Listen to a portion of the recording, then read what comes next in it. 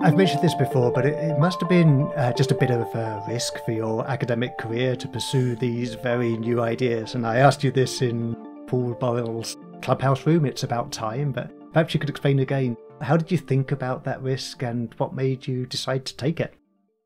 Yeah, it's an interesting question because it is a risk. And I don't know this for a fact, but I have a suspicion that maybe part of the reason why, I mean, we in the early days of the project, we got a lot of interest from people, and we still do. You know, every summer school, we get loads of people applying, loads of really bright students from all around the world coming and wanting to work on the project. So it's not really a huge problem, but I do sometimes wonder how much people are put off by the thought that, you know, maybe if I do this, I'm going to somehow torpedo my academic credibility.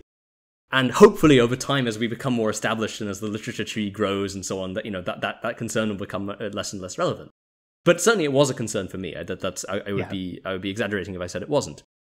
Yeah, I mean, so in my own case, the way I thought about it was, I felt like, okay, I had enough other, you know, my PhD research was not on the physics project. It was on kind of more traditional mathematical physics. I had some other paper, you know, I had several other papers on sort of, again, on maybe less controversial areas, more in the mainstream domain. So I sort of felt like I could afford maybe to dedicate a couple of years of my research time to working on this thing. And even if it turned out to be a complete failure, which I didn't think it was going to happen, but even in the worst case scenario where everyone comes out and says, you know, the emperor has no clothes, this is completely, there's nothing here, then, you know, okay, it would be a bit of a blow and I would have wasted some time. But I suspected I could probably recover. The other component of it, which I know I did mention in the Clubhouse room, but yeah, as you say, it's maybe worth saying again, it was, I kind of had this feeling of, well, okay, to be a bit, I don't know, existentialist about it, right? So, you know, why did I go into research? Why did I go into science? It was because I wanted to investigate the nature of reality. I wanted to investigate new formalisms. I was much more excited at the possibility of really being being in the vanguard, being at the forefront of kind of investigating some new model, and really kind of trying to, at a very deep conceptual level, figure out what its consequences were. That seemed much more appealing to me than, you know, working in some area like, say, string theory, which has existed for half a century, where all the low-hanging fruit has been picked, and where even if you're really, really smart, you know, the best thing you can seriously hope to do is to make some very small incremental technical improvement to some minor area. And my feeling was kind of, look, it's extremely unlikely that I'm going to have a chance to do something like this again in my career. It's a bit like if, you know, in the kind of early 20th century, if I'd been given an opportunity to work with people like von Neumann and Ulam and so on the development of cellular automata, or if I'd been given an opportunity to kind of work on, you know, to work with people like Turing and Church and Gödel on the original development of Turing computation and the various other models that are equivalent to it.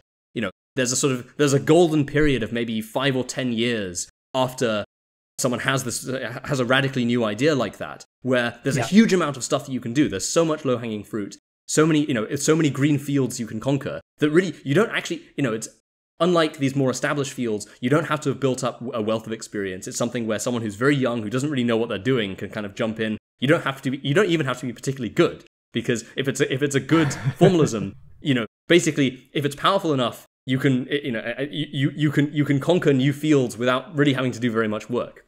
The expertise of experts is very much at a discount, or the relevance of the expertise of experts. And so I felt like it's extremely unlikely that, you know, if I'm very, very lucky, I might get one more shot to do something like this in my career, but probably not, right? Probably this is the one chance. So yeah, it was a gamble, but it was like the potential loss was, I waste a couple of years of my career and maybe my academic output suffers a little bit, but that's probably recoverable. And the potential upshot is like, you know, I get to achieve the thing that I kind of went into research to achieve in the first place. And so that was, you know, it wasn't, I'm not going to say I didn't agonize over it a bit, but it wasn't in the end a hugely difficult decision. Yeah, I wanted to ask you about that. I mean, when I think about what's happening now, like this reframing of physics in terms of computation, it does feel like this is a scientific revolution as important as, you know, several hundred years ago, reframing physics in terms of mathematics.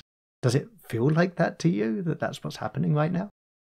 I think so. I think that wouldn't, I mean, it's a strong statement, but I don't think it'll end up being too inaccurate. And actually, sorry, that brings me on to that's a very important point you make about just this general idea of reformulating laws of physics in terms of computation.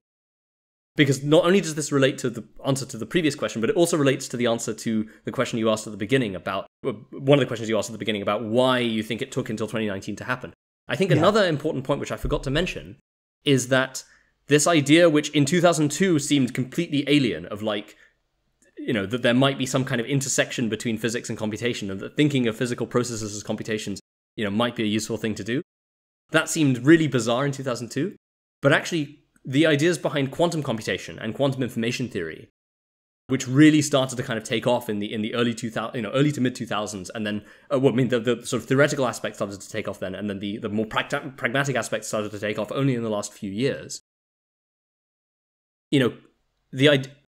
The abstract theory of quantum computation, I think, made mainstream this idea that physics and computation were linked at some fairly foundational level. Right. So that suddenly the idea of saying, concepts like undecidability or irreducibility might have relevance for fundamental physics seemed a lot less crazy in 2019 than it did maybe in 2002. That's interesting, yeah. And that was another reason why, in some ways, I felt like it was less of a risky career move than it might have been if I'd done it, if I'd been sort of 20 years older or something and I had the same decision to make in 2002. I think it may have been much more risky because I wouldn't have had the fallback of saying, well, even if this all goes wrong, maybe there's something salvageable for some other areas. And actually, that statement about being salvageable, although it sounds a bit pessimistic, we've already kind of seen that, right? So there are already results that have come out of the physics project. So, for instance, some of the work that I did with Manohina Namaduri and Zexi Zasawala on these applications of multi-way systems to simulating quantum information, for simulating essentially quantum computations and simplifying quantum circuits and things like that, and using the causal structure of multi-way systems to do fast diagrammatic reasoning over quantum circuits. That's an idea that was spawned from the physics project. It's really an idea that you would not really have had unless you had the intuition behind the physics project. But even if the physics project turns out to be a terrible way to do physics, that's ended up having some non-trivial applications for quantum information theory proper that are really independent of the scientific validity of the other ideas. And my hope when I first started working on it was that there would be lots of things like that, right? And fortunately there have been. Lots of sort of spin-outs which, even if the central trunk turns out to be poisoned somehow, the branches that come out of it that connect back to the rest of mainstream physics, those branches will still be okay. And that's that's pretty much been borne out. Yeah, I really relate to that, because when I was first studying physics, which is a long time ago, long before 2002, the idea of introducing computers was sort of looked at like it was cheating. Like, if you used your computer to solve your equations, it's because you weren't good enough at mathematics to solve the equations yourself. It's interesting how much that shifted, and I'm sure that's a significant factor in your decision to go this way. Thanks for listening to The Last Theory. Join me for fresh insights into Wolfram Physics every other week. Subscribe to the free newsletter, podcast or YouTube channel at lasttheory.com. After all, this might be the most fundamental scientific breakthrough of our time.